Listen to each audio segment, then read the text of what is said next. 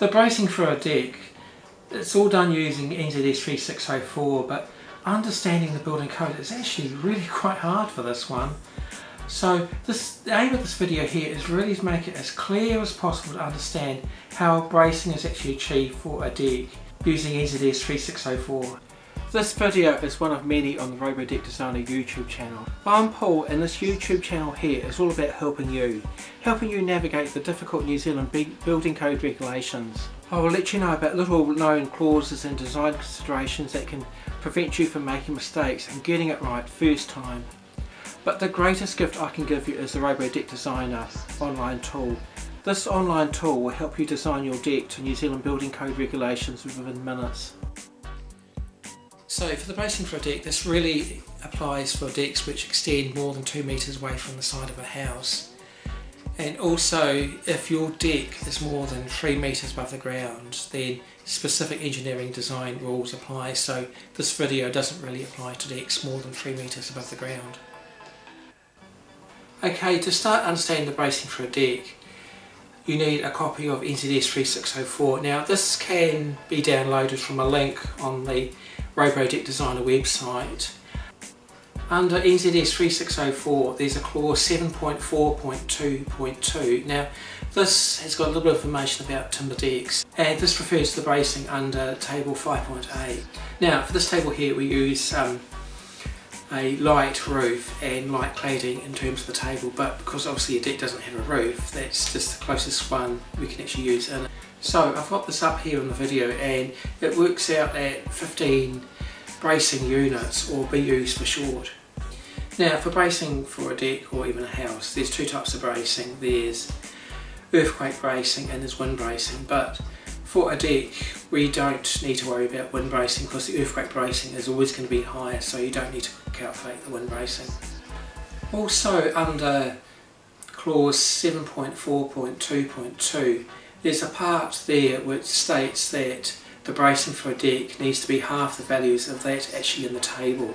So also at the bottom of the table 5. There's a multiplication factor for the earthquake zone and the soil class. Now for the earthquake zone in NZS 3604 there's two large maps of New Zealand for the North Island and the South Island under figure 5.4. So that really shows just where the earthquake zone is, and you use this at the bottom of the table 5.8 where you also work out the soil class, and from here you can actually get a multiplication factor. With these multiplication factors we can put them both together and work out the bracing required per square metre. For this video I'm using an example of a deck which is 7.5 metres by 3.6 metres, located in Wellington, and a soil class of soft or very deep. With these two factors this gives us a combined bracing value of 7.5 bracing units per metre squared. With a deck measuring 7.5 metres by 3.6 metres, this gives us a combined value of 202.5 bracing units for the entire deck. Now to distribute this bracing, the bracing is required in both directions, which is perpendicular to each other. Now to work out the distribution for this bracing in both directions, this is done using NZS 3604 under clause 5.5.2. Now this needs to be calculated in both directions, the across and the long direction. Now it's easier just looking at the graphics on this video to be able to understand this the clearest. Now to achieve this bracing here, this is actually done using braced or anchor piles. So you can see the two different types of bracing in this video on the screen. Both anchor piles and braced piles have a value of 120 bracing units. Now for this deck here we have a requirement of 112.5 bracing units, which would mean just like one braced pile or one anchor pile in both directions.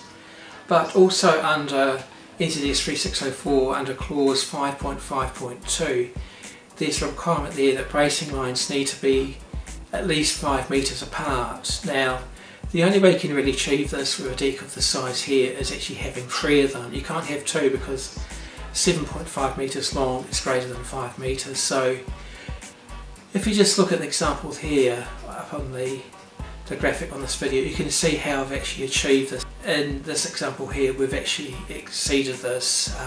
There's nothing wrong with exceeding it, it's just, but this also needs to meet the requirements of the bracing lines being more than 5 metres apart. Now, understanding bracing for a deck is admittedly quite complicated, but there's an easy way of actually going about it. On the ROBO Deck Designer website, there's a bracing calculator there, which you can just enter in your length, your width of the deck, your earthquake zone, which is anything between 1 and 4, and the type of soil that you're building your deck on, and you can easily work out the bracing required there.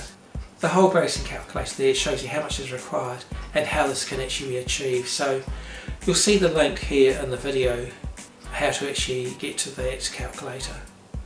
Also, the decks designed using ROBO Deck Designer, all the bracing is actually calculated in the designs as you go along with the design process. I really hope this video has been helpful for you, and please don't forget to subscribe to the ROBO Deck Designer YouTube channel, and we'll see you in the next video anyway. Thanks.